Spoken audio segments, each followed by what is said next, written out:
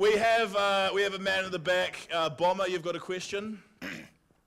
Kia ora, all of the candidates. Thank you so much for coming along and giving us this chance to ask you some questions on broadcasting. My question is this.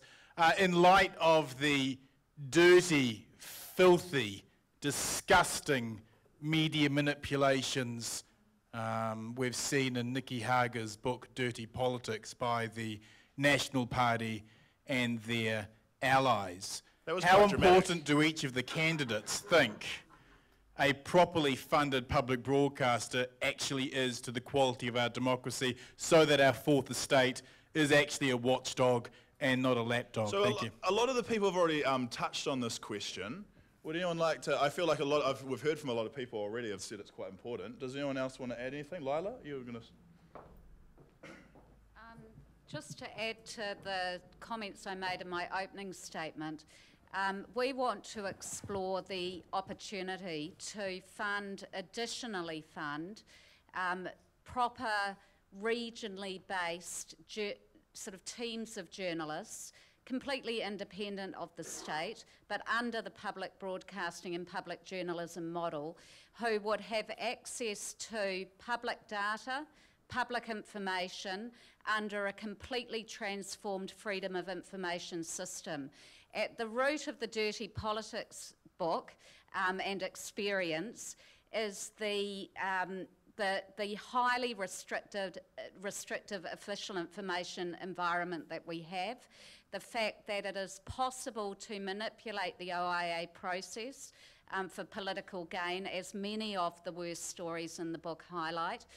So underlying this, we need a proactive freedom of information system, but we also need an effective way for journalists to research and analyse that information, because frankly, if we open the government's books right now, our newsrooms and our journalistic culture does not have the capacity or arguably the capability to analyse that information in the public interest.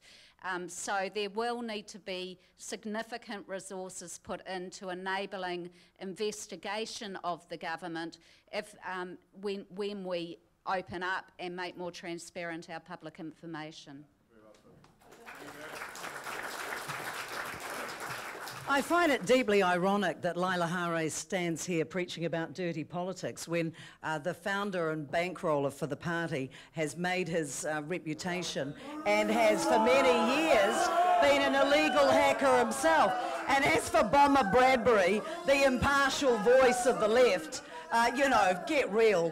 Dirty, filthy is something you know a lot more about than I do, and you're not, the integrity and the standards that we see in mainstream broadcasting are pretty much an unknown to you, which is fine, because these bloggers and these people that come into our country and try and hijack and buy our democracy are doing illegal stuff all the time, the whole time. So, you know, Nicky Hager's book is based on leaked and stolen and illegal emails. So let's get a reality check around some of this rhetoric. And I know you probably don't ever speak to anyone who doesn't think the way you do, Bomber, but I'll say you'll...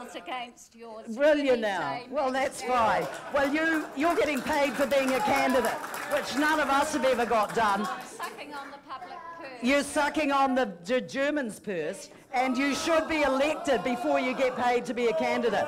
This is not democracy, and this is not New Zealand as we know it. It's ridiculous. And you're being hijacked and kidded along by a guy who has been a convicted fraudster for illegal Excuse me, hacking. I've been handed the microphone. This is gold. This is gold.